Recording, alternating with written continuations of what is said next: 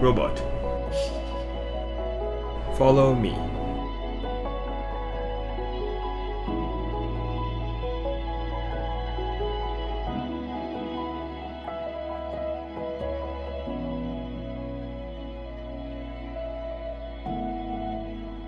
Robot, get me a cup of water.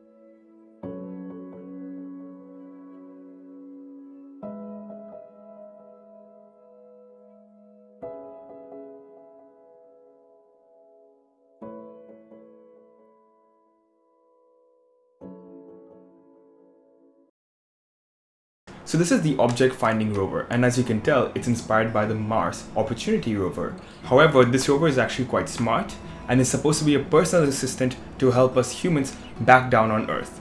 This rover does this by using voice recognition to get a user's command. Once it has this user's command, then it uses computer vision and machine learning models to actually look at the environment and to use that to either follow you or to go pick up one of 90 unique objects and then in turn bring that object to you, making it a personal assistant. Now at the start of the video, you would have seen this rover using that voice recognition to get my command, using its computer vision plus machine learning models to actually find the object I told it to find, and then using this robotic sled to pick it up and bring it to me. However, the coolest part of this project is actually most of this rover is 3D printed and it's powered by the commonly available Raspberry Pi. Plus all the code, 3D printable files and building instructions are all available freely down in the description in the Instructables post linked below. So next, let's dive a bit deeper and actually understand how this rover works. We'll start with the voice recognition. The voice recognition is powered by the Snowboy Raspberry Pi library. Snowboy is an ultra-light and customizable voice recognition platform that detects hot words for the Raspberry Pi. Now the advantage of detecting hot words is that hot word detection is a lot more accurate and uses a lot less CPU power than detecting whole sentences and all the audio that's coming to the Raspberry Pi. Furthermore, hot words are easily customizable and Snowboy does this excellently while using only a couple % of the Raspberry Pi's limited CPU processing power. For this rover in particular, I use the wake word robot to start issuing it commands. Once the rover hears the wake word robot, it'll turn on the orange LED and it'll start listening for the main command, such as, follow me around or fetch me a banana, get me a cup of water, etc. The advantage of using a wake word is that it minimizes any false positive commands that it might hear due to the vibrations of moving around or any ambient sound. Moving on, next let's cover the computer vision and the machine learning aspect of this rover. Now, as you saw earlier, this rover actually uses a webcam to stream video and process that video through a machine learning object tracking model to actually pick out objects in the frame. Let's start with the follow me command. Now the follow me command with this rover will actually have the rover follow you around the house by tracking your face. Now how this works is actually quite simple. Once you actually say the command, the rover loads up a specific computer vision model that's optimized for detecting faces. Next, the computer will actually set up a left and right boundary on top of the webcam's frame. Then based on these boundaries, the robot can simply turn to recenter you if your face crosses into the right or the left boundary. Well, that's actually quite simple, isn't it? Now the rover can actually pan left or right, depending if you move left or right. But that's not it when it comes to following you. When the rover wants to successfully follow you, it has to follow you going forward and backward too, right? So how does the rover measure if you're walking away from it or coming towards it?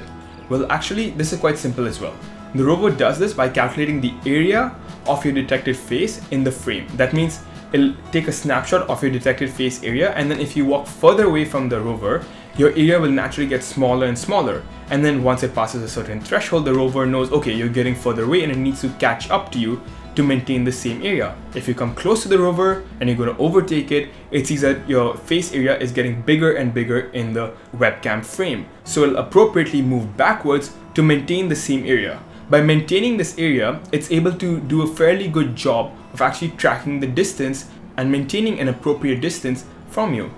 Moving on. For objects the rover is actually trying to pick up, it does a very similar trick of seeing if the detected object is in the left or the right of the frame and appropriately centers itself up to pick up the object.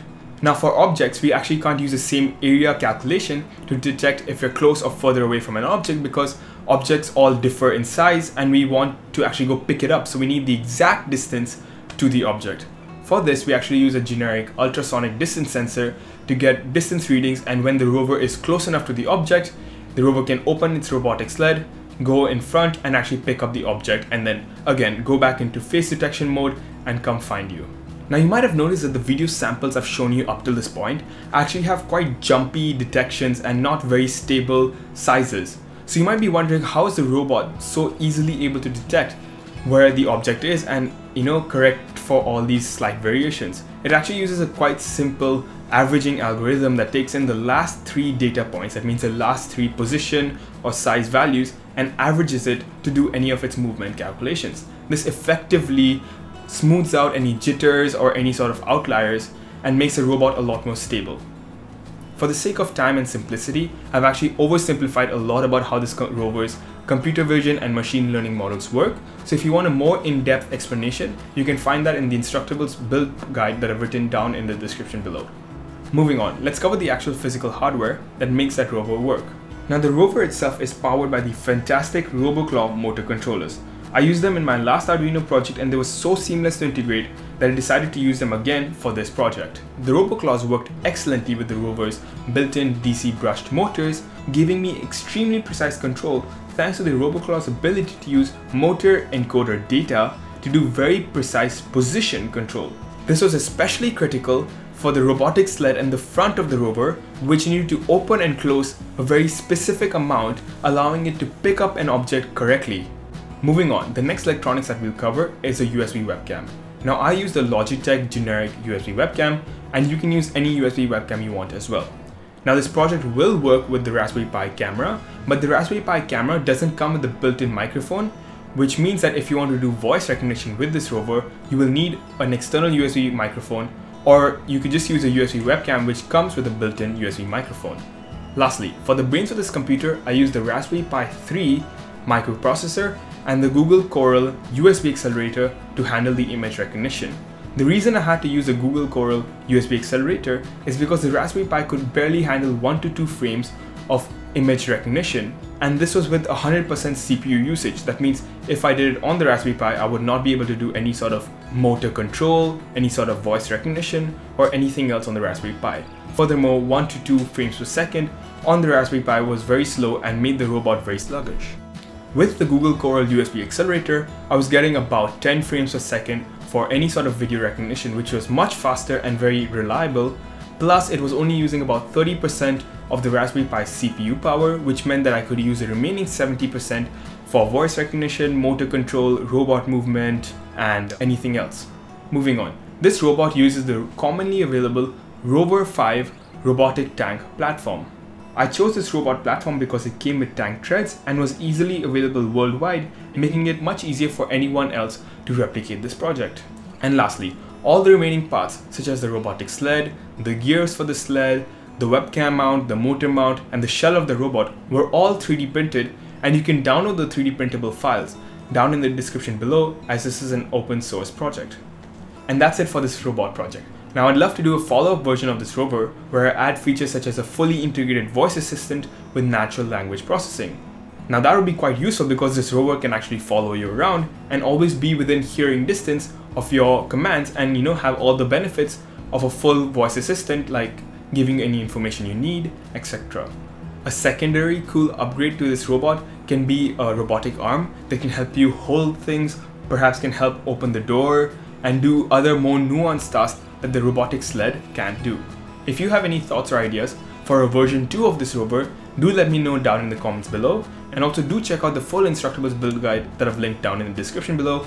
The Instructables build guide has all the project files available for download, it has all the code available for download, and you can also learn more about the struggles and challenges I faced while building this robot, and more in-depth details about how this robot actually works. Anyway, thanks for watching.